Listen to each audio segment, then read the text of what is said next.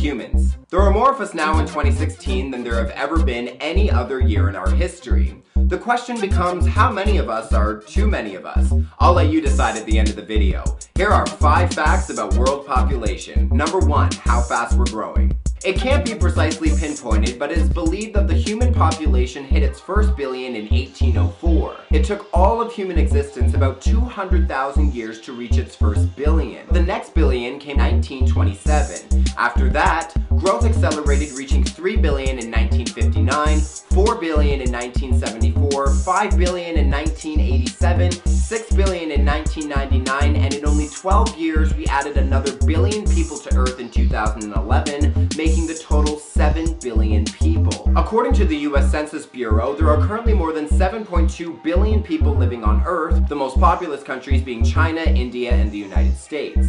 GeoHive states that there is a daily increase of about 227,000 people added to the world every day after factoring in the death rate. Meaning, by the end of 2016, there will be over 82 million people added to the globe. That's more than the population of Canada, Australia, and Greece combined. Number 2, why are we growing so quickly? Besides the obvious fact that in some areas of the world there are more people having more babies, there are other parts of the world, mostly in developed nations, where birth rates have actually decreased. Overpopulation largely has to do with the fact that human beings are living longer. With new medical, agricultural, and technological advancements, human life expectancy in the United States alone has jumped from 46 years of age for females and 48 for males in the early 1900s to the current average of 79 for females and 74 for men. That averages out to be about 30 additional years per person since the early 1900s. Given life expectancy numbers aren't as high globally, like in India where life expectancy is 68 years, on the other hand, in some countries that number is even higher, like in Canada where life expectancy is around 81 years. Number 3, which countries have the highest fertility rate? According to a report done by the CIA, in 2015 the countries with the highest birth rates in the world are all in Africa, with Niger taking the number 1 spot.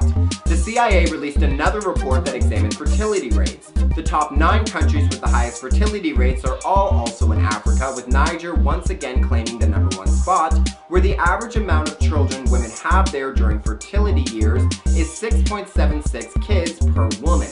That's a lot of kids. Limited resources in this area to teach about contraceptive measures are largely to blame.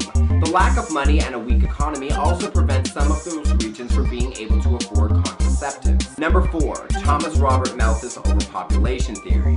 This centuries-old theorist, Thomas Robert Malthus, spoke about his theory of overpopulation in 1798, and his theory is still debated today. Malthus believed that the world would be out of food in 1890, mostly because Malthus didn't account for agricultural and technological improvements. Notably, though we haven't run out of food, the use of commercially biotech and genetically modified foods have grown every year according to the ISAAA for the last 2 decades. So for argument's sake, let's take a look at his theory. Essentially, Malthus believed that only bad could come from population growth. He argued that our population grows faster than our food supply does. He explained this using basic mathematics. Malthus believed that food supply can only grow arithmetically. For example, 1, then 2, 3, 4, 5. However, population grows geometrically, 2, 4, 8, 16, 32. Consequently, there is no way the food supply can keep up with the human population rate.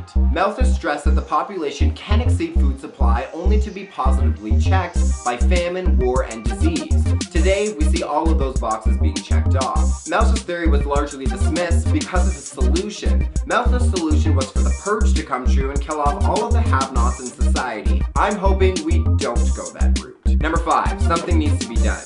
Something needs to be done, but the question of what to do is very puzzling and much harder to answer. Do we force people to apply in order to have children? Do we enforce China's one-child policy? Do we encourage more vasectomies? All of these are alleged solutions people have put forth, but what do you all think? Maybe one of you has an idea that has never been discussed before. Thanks for watching. Please weigh in on the comments below because I'm curious to know what all of you think. If you like this video, hit that thumbs up button and make sure you subscribe if you want to see more videos like this because I put them out on a regular basis.